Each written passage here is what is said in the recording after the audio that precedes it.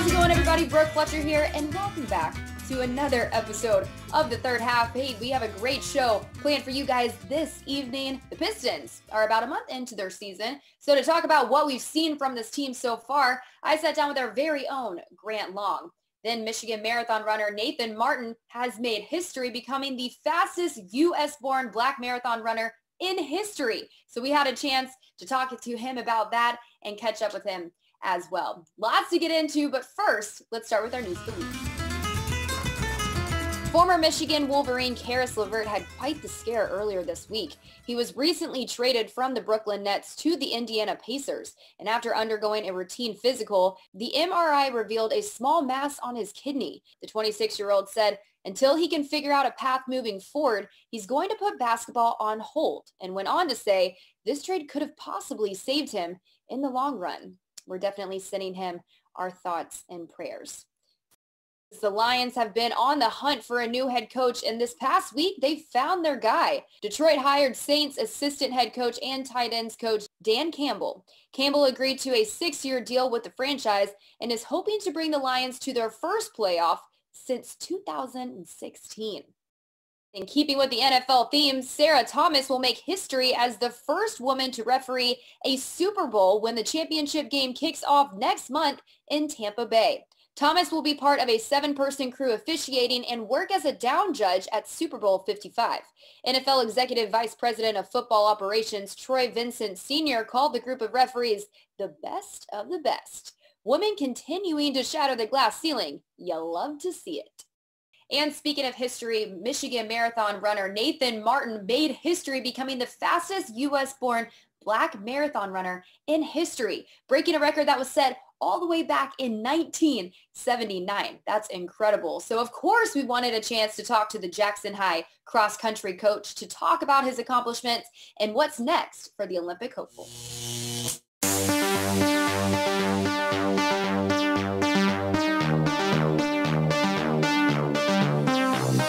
Congratulations are in order before we get into the interview. Not only did you break your own record, but you carved your way in history, becoming the fastest U.S.-born Black marathon runner in history. That's insane. I mean, has it sunken in yet?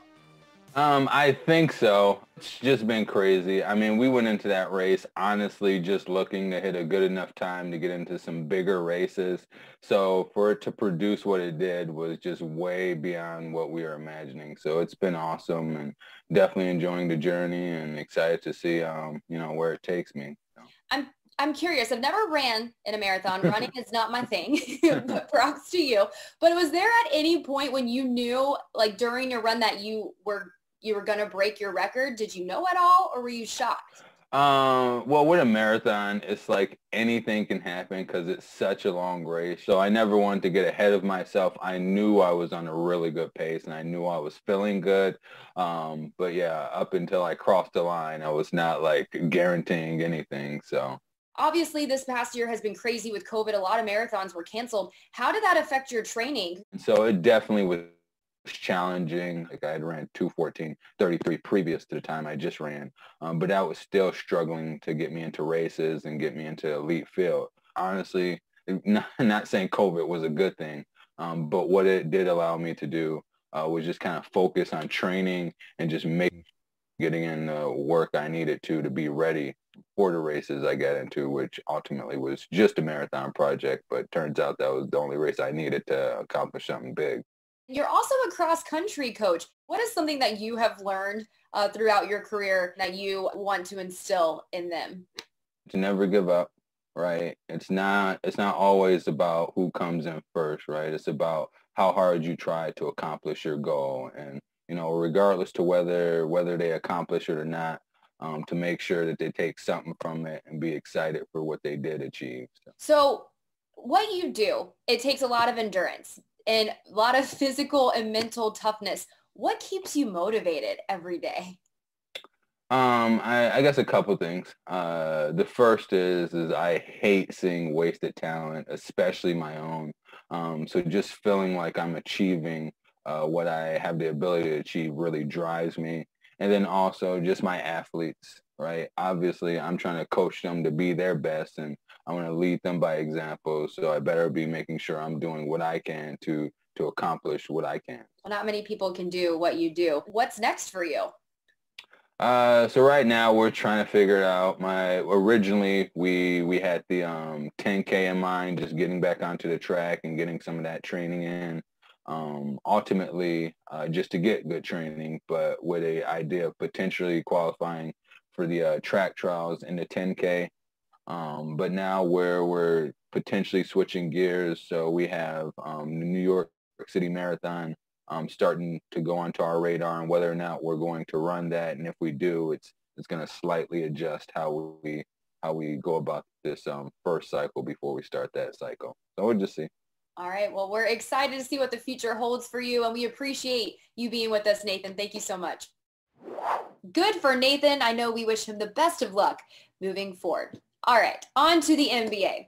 Before the Pistons got underway this season, we had a chance to sit down with our very own Grant Long to talk about expectations. Well, now 1 month is in the books for this Piston team, so we wanted to catch up with Grant to talk about what he's seen from this team so far.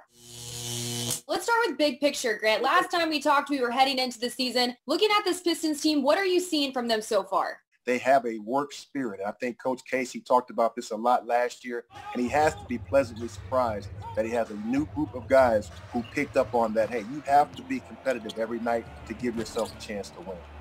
Blake, kind of off to a slow start this season. Do you feel like you're starting to see that old Blake Griffin in the last few games? He's finding his groove? You know what? I think you're right. He's finding a groove. But, Brooke, here's the thing. I think what he's finding out is that he can't be the Blake of old. Now you've got guys who are going to move off the ball. That sets up a lot of movement in your offense. Blake now doesn't necessarily have to be the guy who scores all the points, basically reinventing himself. Well, he's somebody that these rookie guys really look up to. I mean, what rookie has really impressed you so far? I said early, this is the guy that's I thought would get a lot of playing time because I thought he was ready. He was NBA ready. He had a skill that Coach Casey could use, and that was Saddiq Bey. And he has really come out and has been really sure of himself and confident in his abilities. He shot the three ball well. Now, when you look at him, obviously the progression is that he's going to have to do more than shoot the three-point shot. I think he's almost uncomfortable doing that. So I love the fact that he's comfortable shooting the three. That's what gets him on the floor.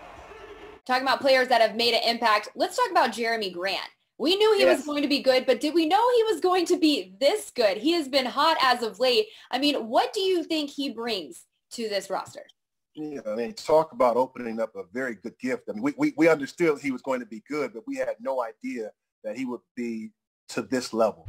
When you have a player who asks for more responsibility, that means that you want to be the alpha guy. That means on the fourth game and fifth and 5 nights, your teammates are looking at you saying, hey, you got to get us going. And so far, he's answered the bell. He's been able to shoot the ball from distance. He's been able to shoot the mid-range. He gets to the basket. He's also been very good in clutch. And here's what I've been most impressed about by Jeremy Grant. When you look around the league and you see other star players, for the most part, they dominate the basketball. But that's simply not the case with Jeremy. He does so many other things off the ball to score that it frees up his teammates to also have some offensive looks at the basket, and it continues the continuity in their half-court offense. I think it's a wonderful thing. Well, I mean, with that, looking ahead to this next month of play, what should we be looking for from this team?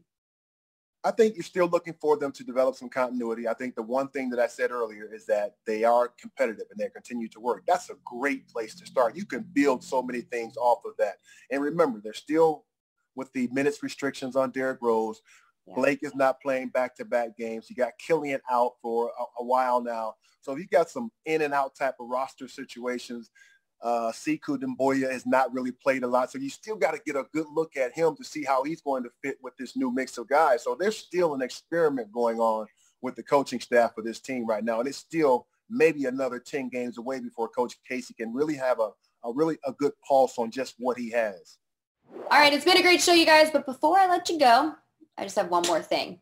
Listen, we all need a feel-good story every once in a while. So here's one for you. D. Mitchell is a walk-on for Oklahoma State's men's basketball team and has been paying his way through school by working at Walmart. Well, his Walmart days might be over after his coach and teammates surprised him while he was at work with a scholarship. Take a look. We've got the entire team standing by here on Zoom, just waiting to congratulate D. He mentioned he's been with us for 3 years, starting today. He's done so much for our program. I thought today was a great opportunity 3 years later to let him know that he's going to be on scholarship.